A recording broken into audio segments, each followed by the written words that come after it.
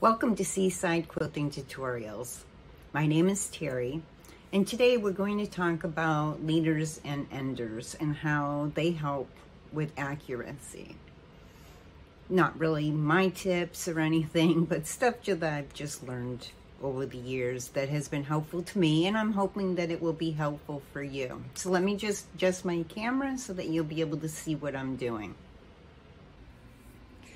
So basically what we're looking at is how we deal with our thread. Now with older machines, you always had to hold your thread down with your finger to the side so that it didn't get sucked up through the needle and disappear, and then you had to rethread your machine, which is irritating. With the newer modern machines, you don't really have to worry about that. I call them step and go machines. It's just my own weird terminology. But if I don't hold my thread, what happens is when I sew,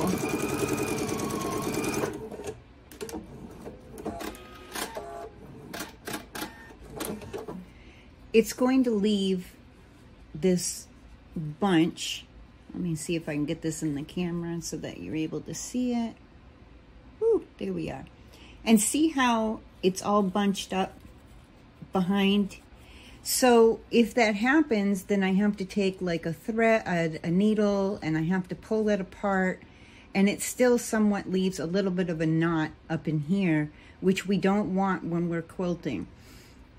Every bit of thread that goes into our seam takes away from getting a perfect 1/4 inch seam.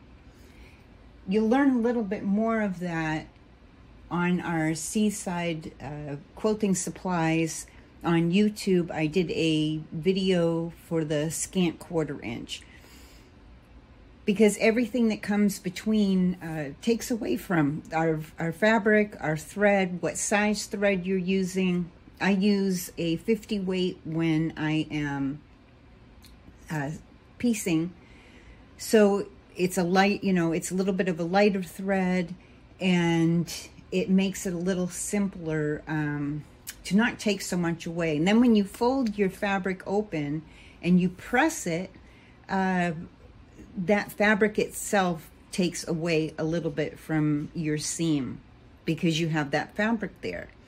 Like I said, I explained this a lot more in the scant 1/4 inch tutorial, which I posted the other day in our Seaside Quilting group on Facebook. So take a look at that and you'll learn a little bit more if you're not familiar with the scant 1/4 inch. I really highly recommend that you sew some pieces together, test them, and see if you're getting a true 1/4 inch or not. If you're not getting a true 1/4 inch with your machine set just normally and using a 1/4 inch foot, you can adjust your needle so that it goes to 2.8, and that will be your scant 1/4 inch. The other thing that I recommend when piecing is I lower the stitch width to 2.0.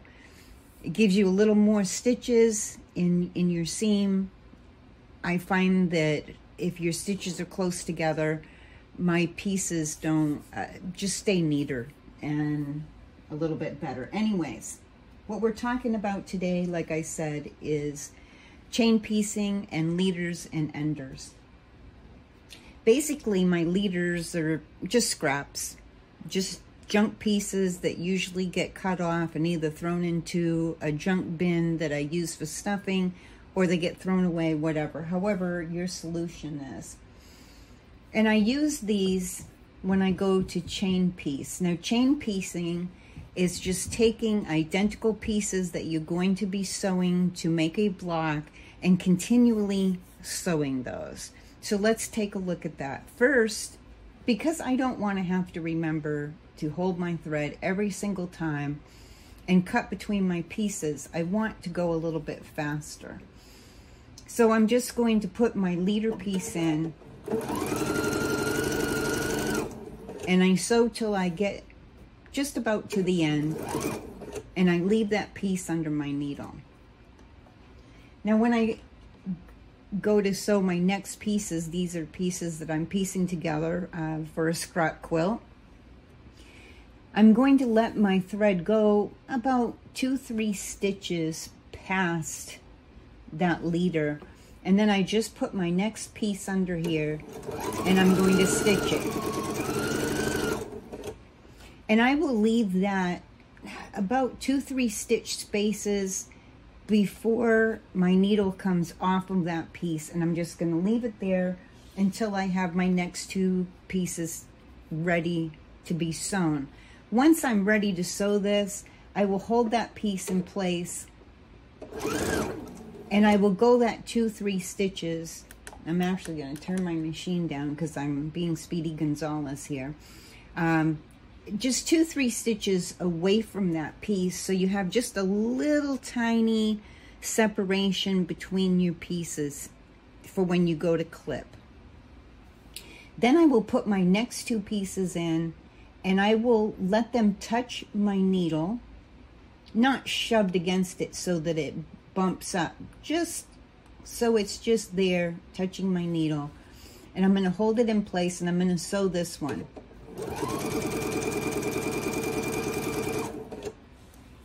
Then once again, I'm going to take my next 2 pieces, and these are just scraps, so I'm not even really caring how they go together. Eventually, I'm going to sew them together. So once again, I'm going to go past 2-3 stitches past that piece, and I'm going to put my next piece in. This is what you call chain piecing. So if you have a lot of, you know, pieces that are all the same and you've got to piece those for, say, 8 blocks or whatever, I will continually sew all of those pieces together. Now once I'm done, I will take what we call an ender piece, and I will put this through. So I'll get that just a little bit past, and then I will put my ender piece in. Now my ender piece just stays there while I clip my piece off. And if you have one of these handy dandy blade savers, this is just one of those that you put an old rotary cutter blade into. Seaside Quilting Supplies sells these. I just take my pieces and bam, just snap them through. And I just set my leader piece aside, which will become an ender piece later. Now I have 3 sections, and later on I will open these up and press them.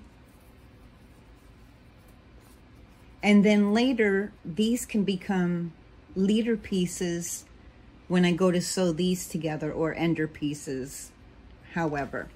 So literally, while you are sewing one quilt, if you have a large amount of scraps that are all pre-cut for a scrap quilt, you could literally use your enders and leaders to make a quilt. So what does that mean?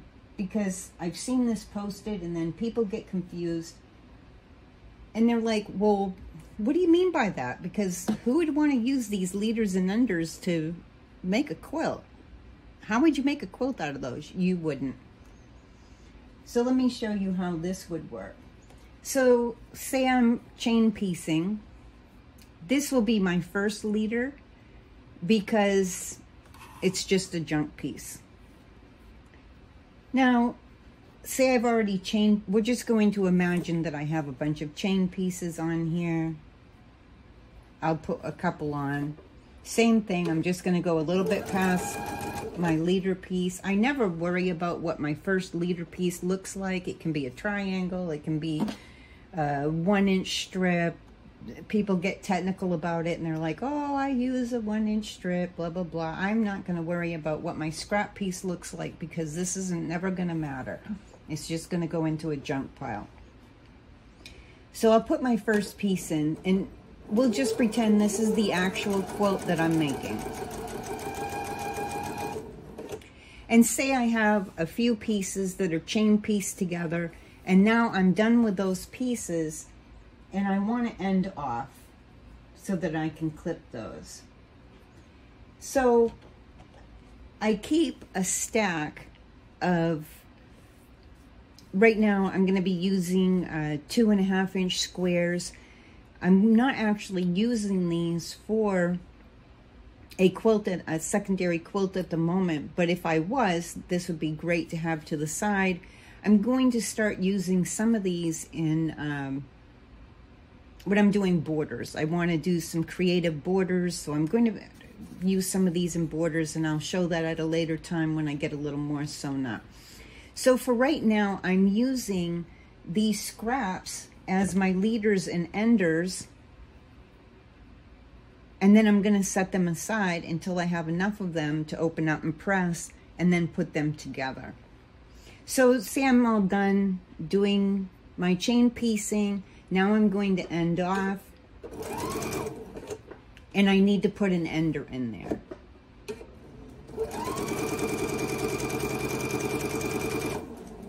This ender piece is going to stay in place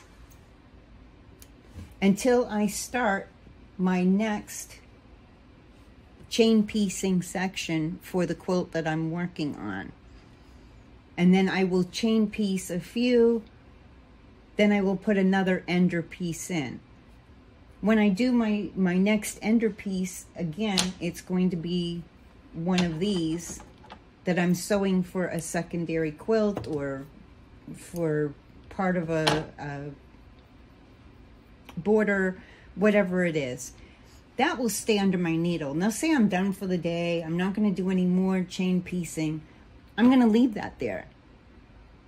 When I start my machine back up, I will make sure that it's sitting in place. I'll hit my needle down, and that ender piece will be there, and it becomes my leader piece. So I always have a piece, unless I'm sewing garments, but I always have this piece sitting there for quilting, which is always my leader piece.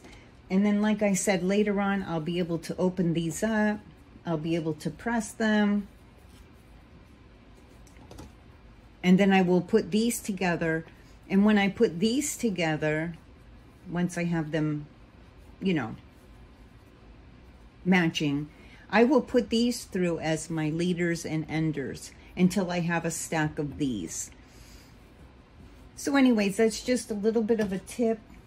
The reason why it helps with accuracy is to keep that bunching up from happening underneath any of our pieces, which gives us our true 1/4 inch seam allowance that we need. Like I said, go back and check out the scant 1/4 inch tutorial. That'll give you a little more information about the scant 1/4 inch. I hate to try to put too much into each video, so I can kind of keep them as short as possible. So anyways, this has been Seaside Quilting Tutorials. I'm Terry. I wish you a happy sewing day. Thank you.